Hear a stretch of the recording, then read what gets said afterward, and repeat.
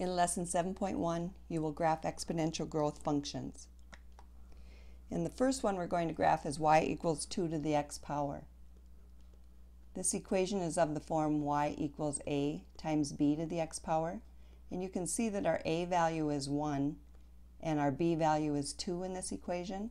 When b is greater than 1, we know that we're graphing exponential growth. Now to graph this curve, we're going to make a table of values. We're going to let x equal some negatives, 0, and some positives, and we're going to solve for y. First I'm going to let x equal 0, so 2 to the 0 power is 1. Anything to the 0 power is 1. When I let x equal 1, 2 to the first power is 2, and when I let x equal 2, 2 squared is 4. Now going the other direction, I'm raising 2 to the negative 1 power. And to get rid of that negative exponent, remember we have to move that base to the denominator of a fraction and make the exponent positive. So I get 1 over 2 to the positive 1 power, or 1/2 for a y value. And now raising 2 to the negative 2 power and getting rid of that negative exponent, I find I have 1 over 2 squared, which is 1/4 for a y value. Now we'll graph these ordered pairs, negative 2 1/4 close to the x-axis, and negative 1 1/2 moving a little further from the x-axis. 0 1 is our y-intercept, and 1 2 in the first quadrant, and 2 4. So when I draw this curve, I'm following the x-axis and then making a sharp turn at the y-axis and increasing rapidly after that, exponential growth. Okay, so you can see that this curve approaches the x-axis but never touches it. We call the x-axis an asymptote for this curve. The domain is all real numbers because we can let that exponent be any real number.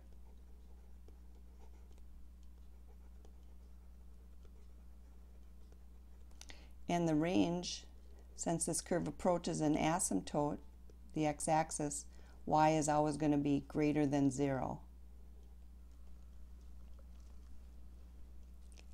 Okay, now let's graph y equals 2/3 times 2 to the x power. You can see that our y value has changed from 1 to 2/3. What this is going to cause is a shrink, a vertical shrink in our graph. We'll make a table of values. This time we'll let x equal negative 1, 0, 1, and 2. And when I let x equal negative 1, 2 to the negative 1 power is 1/2. And 1/2 times 2/3, 2's are going to cancel and we'll be left with 1/3 for a y value. Now let x equal 0. 2 to the 0 power is 1. 1 times 2/3 is 2/3. Let x equal 1. 2 to the first power is 2, and 2 times 2/3 is 4/3. And let x equal 2. 2 squared is 4. 4 times 2/3 is 8/3. So we can graph our ordered pairs again. Negative 1 1/3 close to the x-axis. 0 2/3 is the y-intercept. And 1 4/3, that's 1 and 1/3 in the first quadrant. 2 8/3, that's 2 and 2/3. So the curve follows the x-axis again, takes a sharp turn, or turns and then increases rapidly after that, exponential growth. And again, the x-axis is our asymptote. So the domain is all real numbers.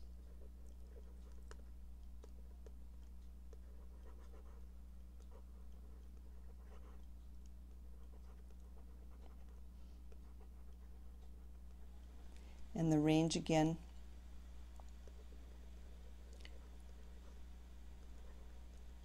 is y is greater than 0.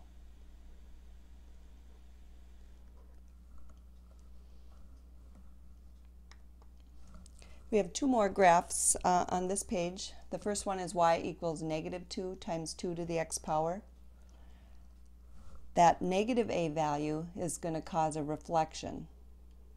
Because the a value is negative, it's going to cause a reflection. And because the absolute value of a is 2, which is greater than 1, we know that this is going to be a stretch, a vertical stretch of our exponential growth curve. So let's make a table of values again. Let's let x equal -2, -1, 0, and 1.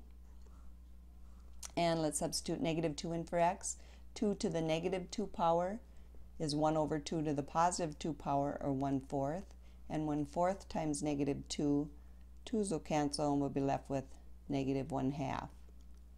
Okay, now let x equal -1.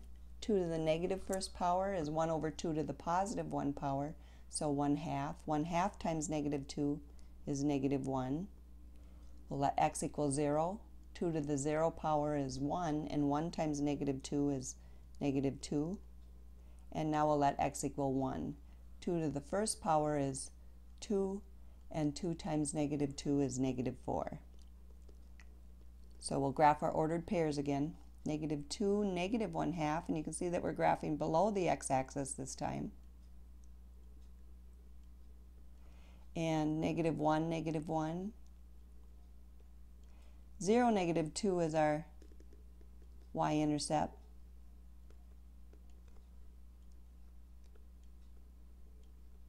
And 1, -4 is on this curve.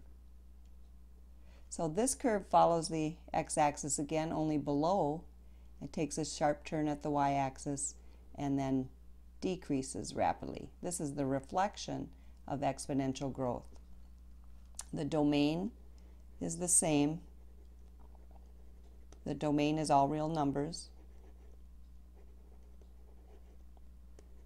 But the range has changed. The range this time is y values less than 0. And our asymptote is still the x-axis. That's the horizontal line that this curve is approaching. Okay, in our second graph on this page, y equals 2 times 3 raised to the x minus 2 power plus 1. Here we have a value of 2 subtracted from x in our exponent. That is going to cause a shift right 2 units.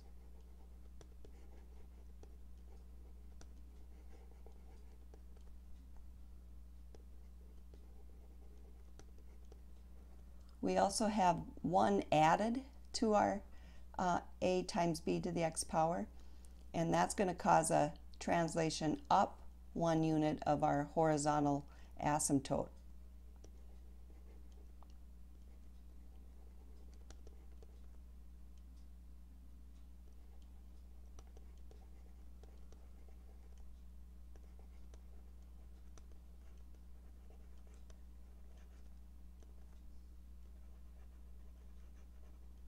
So I'm going to put that asymptote in place before I make my table of values. I know that this curve is going to approach y equals 1. It'll get infinitely close to it, but never touch it. It's an asymptote. So in our table of values this time, let's put -2, -1, 0, 1, and 2. If I put -2 in for x, -2 minus 2 is -4. So I have 3 to the -4th power, which is equal to 1 over 3 to the +4th power, or 1 over 81. And 1/81 times 2 is 2/81. 2/81 plus 1 is going to give us 1 2/81. Okay, then I'll put -1 in for x. -1 minus 2 is -3. 3 to the -3rd power is equal to 1 over 3 to the +3rd power, or 1 over 27. 1/27 times 2 is 2/27, and 2/27 plus 1 is 1 2/27. Let x equal 0. 0 minus 2 is -2. We have 3 to the -2 power, or 1 over 3 to the +2 power. That's 1/9. 1/9 times 2 is 2/9, and 2/9 plus 1 is 1 2/9. Okay, let x equal 1. 1 minus 2 is negative 1. 3 to the negative first power is 1 over 3 to the positive first power, or 1/3. 1/3 times 2 is 2/3, and 2/3 plus 1 is 1 2/3. Now let x equal 2. 2 minus 2 is 0. 3 to the 0 power is 1. 1 times 2 is 2, and 2 plus 1 is 3. Okay, put these ordered pairs on our graph. Negative 2, 1, and 2/81. We know we're close to that horizontal asymptote.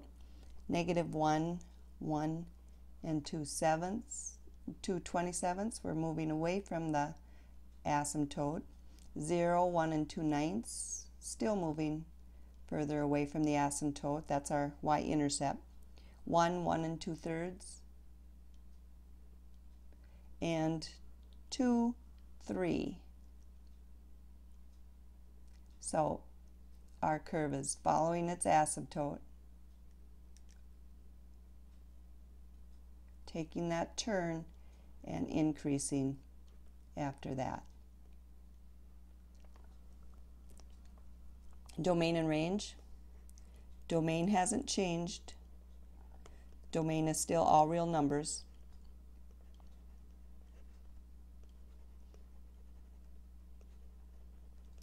And the range this time is y is greater than 1. We have a new horizontal asymptote that the curve is approaching, but never touching.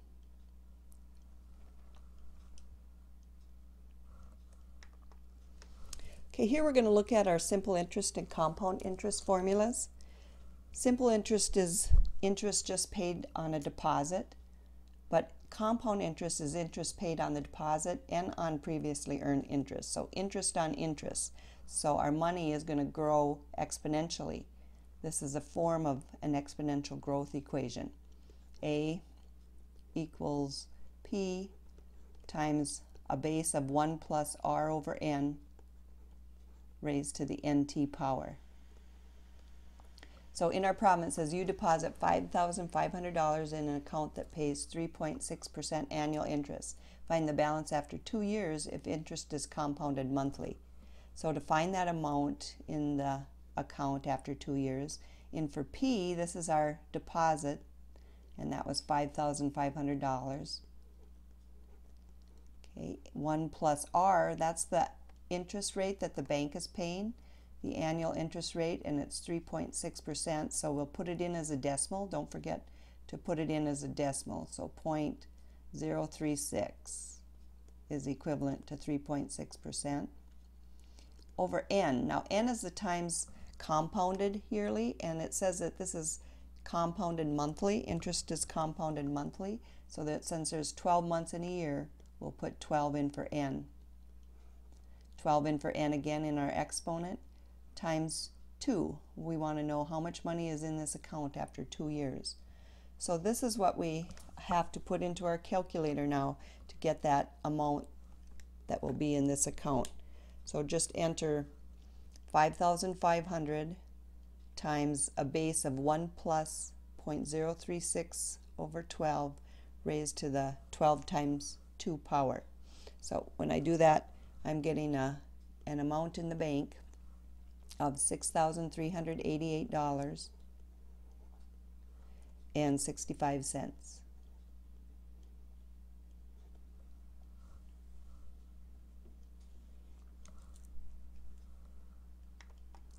Include with your notes of this video guided practice problems 1, 2, 3, and 6 on pages 479 and 481 of your textbook.